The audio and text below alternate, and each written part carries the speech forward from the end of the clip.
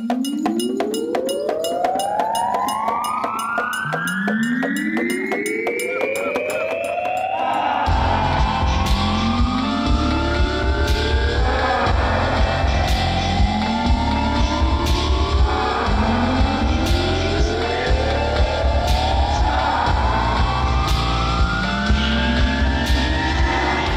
looking in the lobby, and this is my 7th cover on SURFER magazine. I mean, what it means in my career right now is, I mean, it really means probably the most that any cover has ever meant to me, because I kind of took a break. I got married, I had a kid.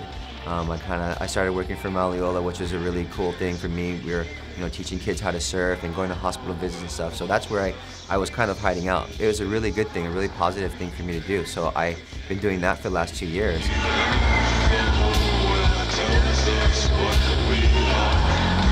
The momentum ship came up, and Rob was telling me, and Kelly was telling me, and Benji was obviously like, dude, you gotta go. And I'm like, dude, I don't have no sponsors.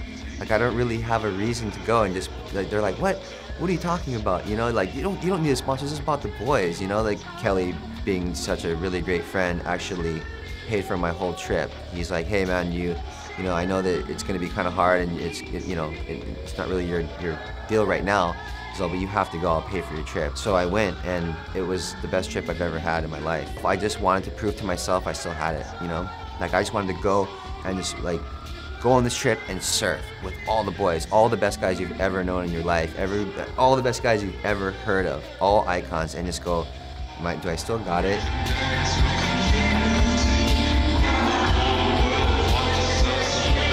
For me, it's super, super cool, because these guys are all my big brothers. These guys are my heroes. These guys are the world's heroes. If you could imagine that feeling that you ever had from seeing one of your heroes, I literally was like riding that high the whole 10 days. It's the biggest honor of my life to be part of that group that I'm in, and thanks guys. You guys all are the best. So couldn't do it without you guys.